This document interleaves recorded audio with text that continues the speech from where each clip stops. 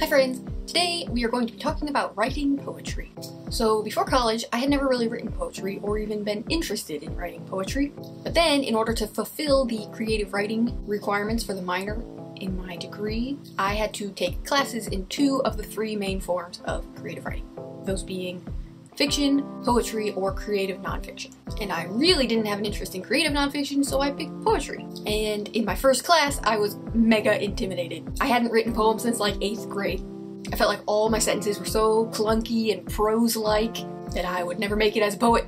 But actually, being forced to write a poem a week in that class, I ended up realizing that I really love poetry. It's such a different form of writing than writing fiction, and it refills this creative part of your brain that doesn't always get the most attention when you're writing fiction. Since college, I've had a couple of poems published, and I will link those down below if you want to check them out. So today I'm going to give you some tips that really help me when I'm writing poems. And I'm hoping these will be helpful for you, whether you're just starting out writing poetry, or you've already written some poems and you just need a little bit of extra inspiration. So, tip number 1, use concrete words instead of abstract words.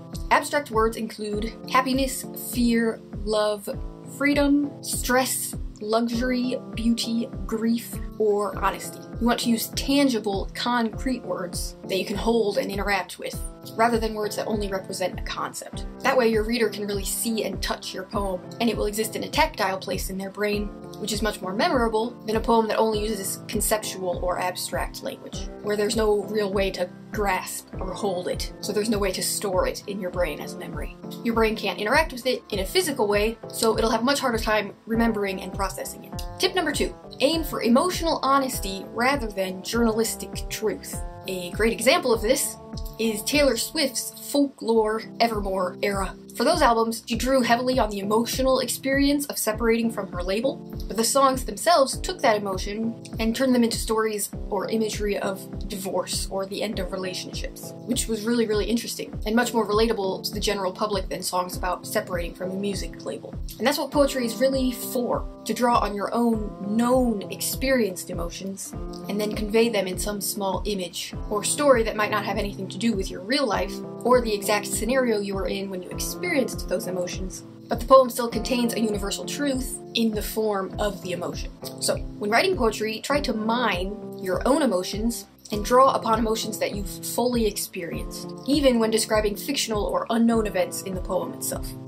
Tip number 3, use the entire poem to paint one singular image. For example, instead of writing a poem that spans an entire afternoon, you might write a poem that solely focuses on calling your child in for dinner from the backyard. That singular moment. You might think there's much more to talk about in a poem covering the events of an entire day, but unlike a prose story, a poem typically has one emotional beat, unless it's an unusually long or epic poem. A poem captures one specific emotional moment, rather than briefly touching on several different emotional moments, like you would find in a prose piece. Tip number 4. End on a turning point. Use the last line of your poem to capture a moment of change. The last line of your poem should always carry a gut punch. That's what you leave your reader with. The whole poem builds to it, and it should carry most of the poem's emotional weight. A good way to achieve this is by having a moment of change in the final line of the poem. Either a surprising tone shift, or contrasting image, or anything really. Just a change in the final line will make your reader perk up and pay attention. Don't let your poem fizzle out at the end.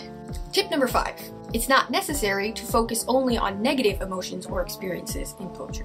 I think that's the initial instinct for a lot of new poets. For example, you might gravitate towards writing a breakup song rather than a song about being in love. The negative emotions just tend to lend themselves more readily to being captured by a poem. But one of my favorite poems ever is this perfectly happy, content poem that's called The Orange. I'll link it below, but I'm also going to read it as an example of a positive emotional experience in a poem. The Orange by Wendy Cope. At lunchtime, I bought a huge orange. The size of it made us all laugh. I peeled it and shared it with Robert and Dave. They got quarters and I got a half. And that orange, it made me so happy, as ordinary things often do. Just lately, the shopping, a walk into the park. This is peace and contentment. It's new. The rest of the day was quite easy. I did all the jobs on my list and enjoyed them and had some time over. I love you. I'm glad I exist. Isn't that a beautiful poem? I just love it. I love it so much. Tip number 6. You don't have to rhyme. There was rhyming in the poem I just read, but when you're just starting out writing poetry, it can be good practice to force yourself not to rhyme, so that you can play around with finding lyricism and melody in language without relying on rhyme. This is especially helpful if the reason you're trying to write poetry is to help develop stronger prose skills, because lyrical prose is gorgeous and memorable, but it can also be really difficult to achieve. And in a novel, you don't have the luxury of ending sentences with words that rhyme. That would probably be a little bit weird.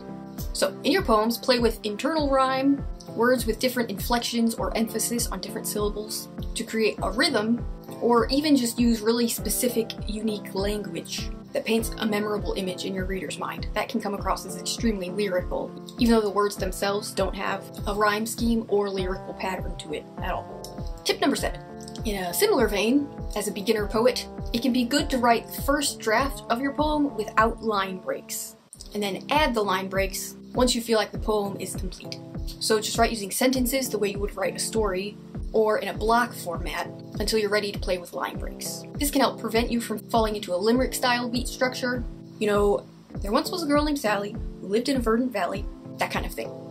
Unless that's what you're going for, it can start to creep into your poems without you even really noticing it, especially if you try to break your poems into lines while you're writing it, like while you're writing the first draft of the poem, and you're trying to break your lines in what feels like the appropriate poetic place. Plus, saving the line breaks for later allows you to really think about where you want your line breaks to go, where you want to create pause and breath and white space, which is really unique to poetry as a form. It isn't a technique that's typically available to prose writers. For example, I'll share some lines from a poem that I had published. This is a poem about gun violence. But don't tell people that you won't have children in this country out of fear that you'll lose them in a shivering pile on the cafeteria floor before they're even old enough to subtract. The white space between old enough and to subtract gives extra weight to both halves of the sentence that wouldn't necessarily be there if they were all on the same line. Old enough is intended to force the reader to think about whether children are ever really old enough to be lost, and then putting to subtract on a new line draws attention both to the fact that children are very, very young when they learn to subtract, and within the context of the poem, it's almost as if they are learning to subtract themselves. So that was heavy, but tip number 8. Let yourself play with poetry as purely sound, without requiring true meaning. This is really fun, and it was one of my favorite ways to play with poetry and language when I first started writing poems. I didn't even really think of it as something that was possible before poetry classes in college. And it's actually a big part of the reason why I ended up falling in love with poetry as a whole. The idea that your poem does not have to make logical sense for it to still be a poem. You can play with the language in a purely lyrical way that you would never be able to get away with in a story with prose. And then, in this sort of sound play, I would often find myself creating tonal images or poems that end up having some level of meaning that comes purely from sound play. Here is an example. These are the first few lines from a poem I wrote in college where I was playing with sound as the focus, rather than storytelling or imagery. Slick. The sharp cavern at the edge of the moon lingers. Gray and loud. Other people's eardrums patter on my skin, wet, preformed words wasted.